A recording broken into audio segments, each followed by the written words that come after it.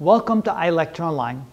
I remember a long time ago when I was in second grade, I was kind of a difficult kid in class and the teacher often had to punish me.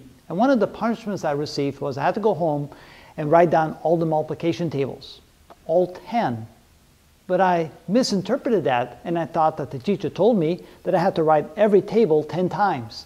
So I went home and started writing and had to write every table 10 times. I remember it took me an entire afternoon. But you know what? Even though it was punishment, it was probably one of the best things that teacher could have done for me. And having me misinterpreted it, having to write each table 10 times, I really got to know the multiplication tables really well. I liked numbers when I was a little kid. And one of the things that I also did when I was young like that, I always wondered what it would be like to keep doubling the number 2. And it's actually not a bad thing to memorize all those numbers, at least up to a certain extent. Of course, it can go on forever. But what happens when you double the number 2? Well, you get number 4. Double that, you get 8. Double 8, you get 16. Double 16, you get 32. Double 32, you get 64. Double 64, you get 128. Double 128, you get 256. Double 256, you get 512. Double 512, you get 1024. Now let's explore those numbers just a little bit more.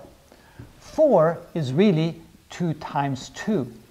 And 16 is 4 times 4. And 32, or actually let's go to 64. 64 is 8 times 8. And 256 is 16 times 16. And 1024, let's see, what's that equal to? Is it 32 times 32? Well, for sure, when you multiply the last two numbers together, you get a 4, and that's what this is.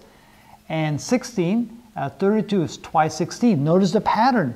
8 is twice 4, 4 is twice 2, 32 is twice 16. We skip every other number, and I bet you that is the correct answer. You can give it a try and see what happens.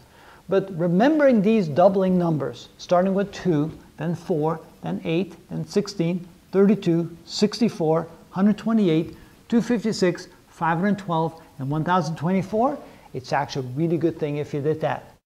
Also notice that 64, which is 8 times 8, can also be written as 4 times 4 times 4.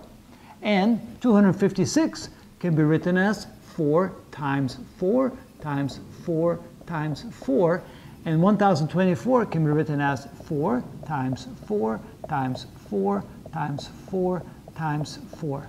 Wow, things can get quite interesting, can't they, when you start playing around with numbers.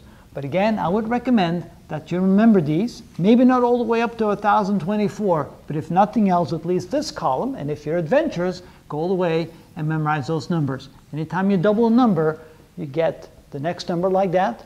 2 doubled is 4, 4 doubled is 8, 8 doubled is 16, and so forth.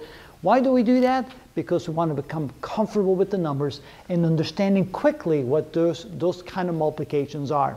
It only helps us understand and get our hands around kind of all the numbers and multiplications that we need to, so then when we're faced with them, it's just easy for us. That's what it's all about.